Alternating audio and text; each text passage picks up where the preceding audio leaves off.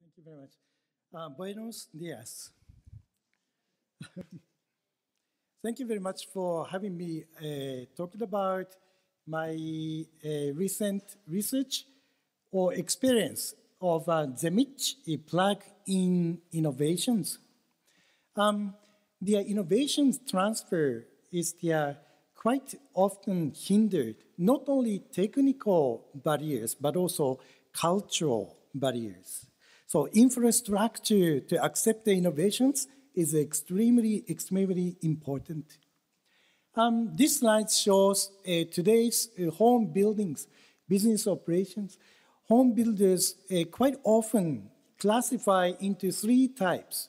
One is a production builder, and semi-custom builder, and custom builders. Production builders are those which utilize their model housing prototype, and this housing prototype is designed based on the speculation. Therefore, there is no user involvement in design decision-making process. Unlike custom builders are those who provide one-of-a-kind, unique products which accommodate diverse needs and demands of their users. The middle one is semi-custom builders, is between the two. They still utilize their model homes, but modify the model homes through their dialogue. So dialogue, it's not necessarily efficient. Back and forth and communications required to achieve their final level of products which respond to clients' needs and demands. So have a look at the standardization right here. Standardization is the key to mass productions, key to enhance the efficiency in the production and the communications. So standardization is very important and helps reduce the initial costs. Yeah? So having looked at the ready-built homes, mass-produced house, standardization level is obviously high. So that means you can deliver mass-produced, cheaper, lower-cost housing, unlike custom homes, which reach their lowest in terms of the standardization level. But speaking of their customizability, design customizations, obviously custom designs their highest, unlike ready-built homes the lowest. In other words, we are having production gap between the two. The needs for standardization of housing components helped reduce their production cost while enhancing efficiency in production and communications for their affordability and the need for design customizability that accommodates diverse needs and demands. Yeah? Today's consumers looking to purchase or live in quality affordable housing. It's not quality house which sacrifice affordability, not affordable housing which sacrifice the quality. Quality affordable housing in which quality is defined by the users within their economic constraints, therefore affordable. So in order to bridge the gap, the relatively provocative new notion of mass customization was reviewed. Mass customization is an oxymoron, contradictory words. How can we combine the different notions, standardizations and customizations? Mass production and customization, how can we combine them? This oxymoron, this notion was introduced relatively far from new, 1987. Yeah. Exactly the same year that United Nations talked about the sustainable development. So sustainability and mass customization has a kind of synergy between the two. Generally speaking, what is the mass customizations? Mass customization is all about combinations. Combination of standardized components. Combination helps customize the end products. Okay? Joseph Pine II say mass production of individually customized goods and services, not only product, but also services as well. Based on this particular generic notion of mass customizations, mass custom design system model was proposed for the delivery of quality, affordable housing, okay, for people in the society. A mass custom design model comprises of two aspects. One is the tangible aspect, product, and the other one is intangible process, communication aspects. Communication is a very, very important aspect. Service systems comprises of design communication, design consulting place, not only physical place, but also digital world nowadays. And design communication tools and personal, because of the user may hardly understand the building regulations and the possibility of using natural resources. So still expertise is required. Therefore, the builder should provide some idea, facilitates user choices, okay? Right choices at the right times. Right time, it's not only today, but also in the future, tomorrow. Product subsystems encompasses is the volumetric components, exterior, interior components, and optional equipment such as amenities, renewable energy technologies, and so on. Okay? You know Toyota. Toyota produces cars, automotives, but in Japan, Toyota produces not only automotive, but also homes as well. They produce prefabricated modular homes. Okay? So Toyota utilize 3 structural units like this, and they offer half size of each and space up components such as bay windows. So users, they can pick their structural element, standardized structural elements from catalog, and put together like a Lego blocks to build the house, okay, according to their needs and demands. Balcony could be volumetric components, but this case is just style. Wall, exterior wall, different colors and different textures and different functions.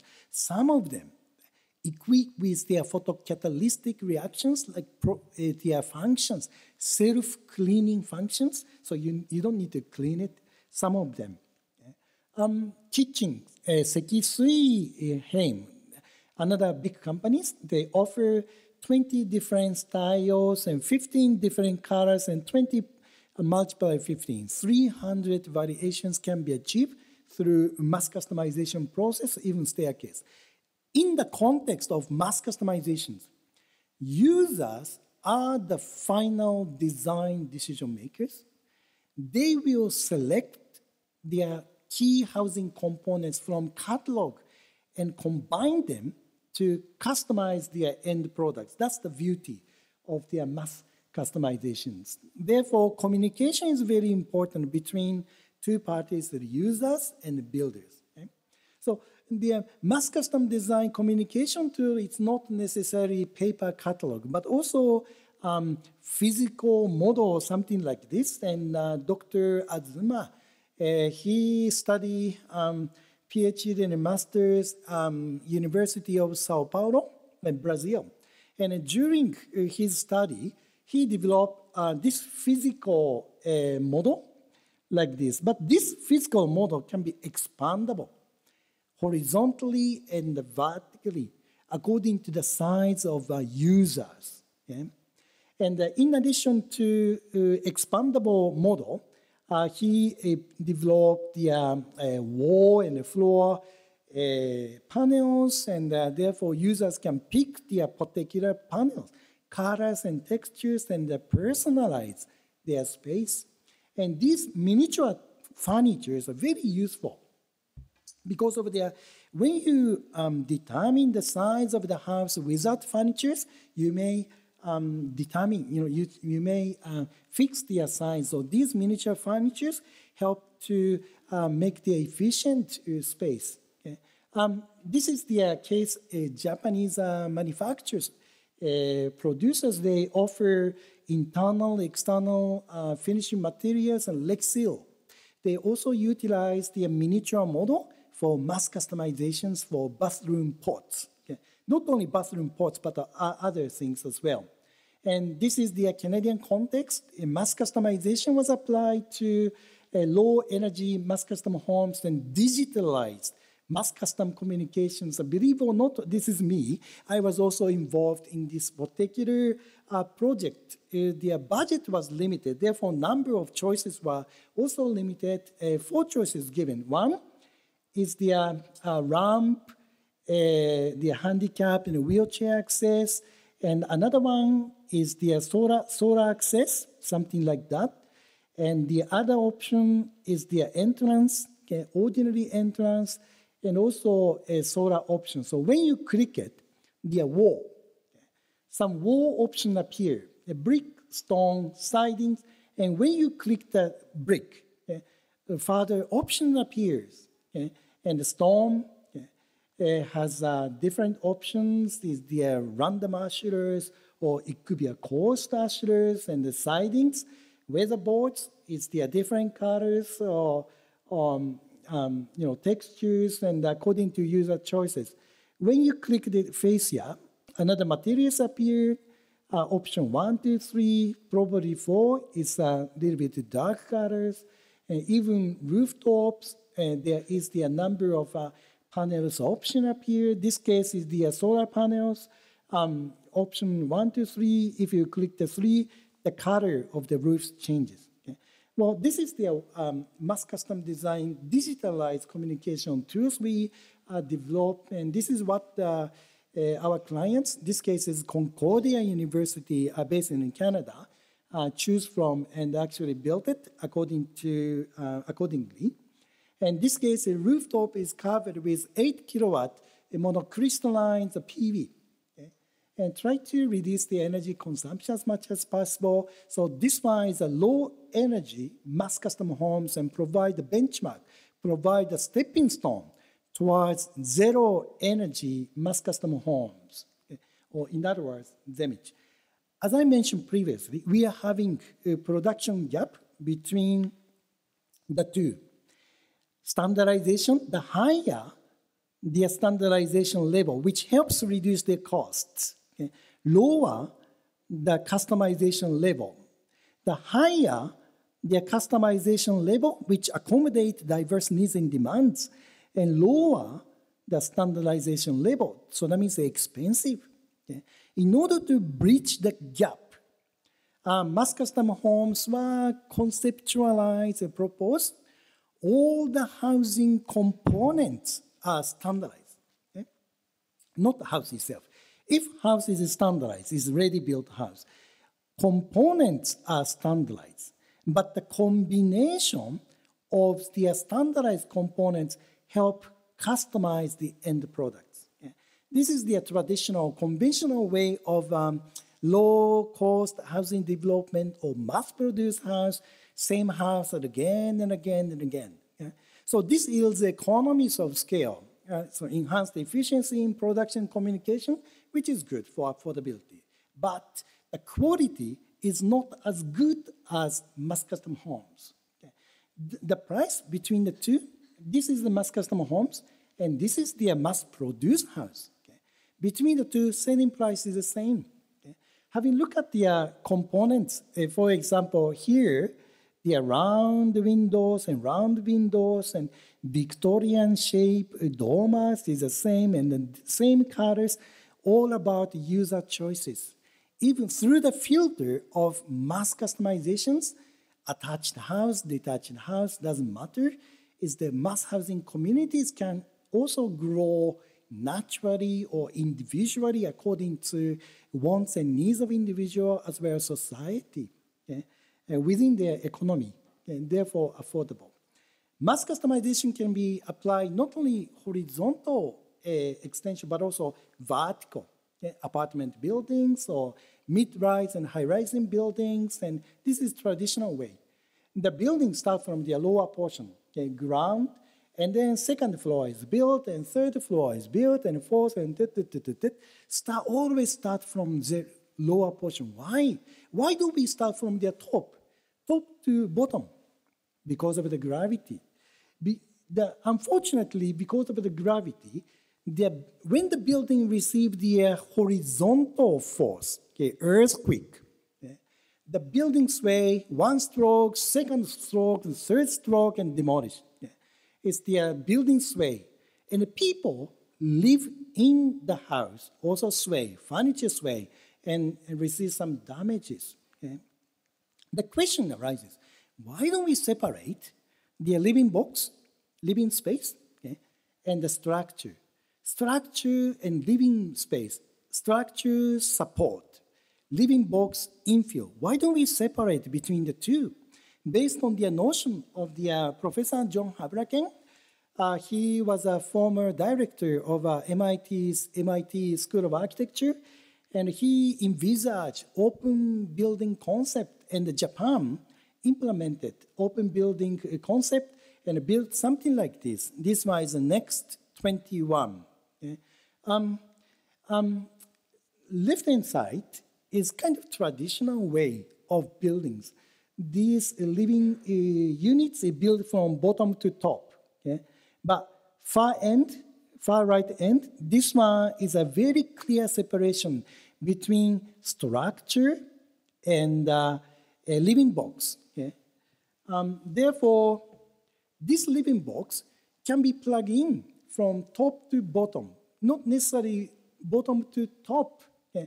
But this structure needs to equip with their infrastructure that support our daily life activities. We need waters, we need power, electricity, and each floor may be able to equip their green space. Today's subdivision development, when you build a rural area or suburban area, their land is flat, and then you have a plot 1, plot 2 subdivided. So usually subdivision development is a horizontal. Why don't we bring this subdivision development, attach each other, extend vertically? So that is the relatively new idea, concept of vertical subdivision development. Therefore, even you live in the third floor or fourth floor, you can have the trees, you can have a grass, or maybe vegetations, the exactly same features that you experience on the ground floor. Okay? Vertical subdivision development is relatively new ideas in a way to accommodate living box. So living box, it's not necessarily prefabricated home, something like that. It could be a site built or ordinary masonry, doesn't matter. But if prefabricated, used as a modular prefabricated something like that. Okay, in this case, is you can plug in and plug off. Okay, and the people move one place to another. Why don't we bring our house from one place to another, just like automotive in industries? The car is occupied by people, is their families, but the land is occupied by somebody else. Okay? So what you need to do is just find a car park and plug in, and not necessarily plug off. The differences between car park and housing park is the floor needs to equip with the infrastructures.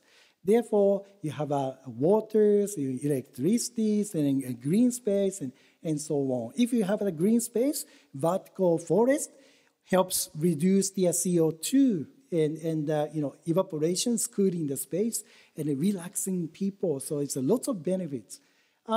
Because of the clear separation between the two, when the buildings receive the earthquake, buildings sway, but living box, it's not necessarily sway as much as their support, because there is a physical separation between the two. So if we have enough capacity, we can provide isolation, seismic systems, but just like the mechanical separations can minimize or eliminate the waves as much as possible. There's a beauty of the plug-in systems for provision of seismic things.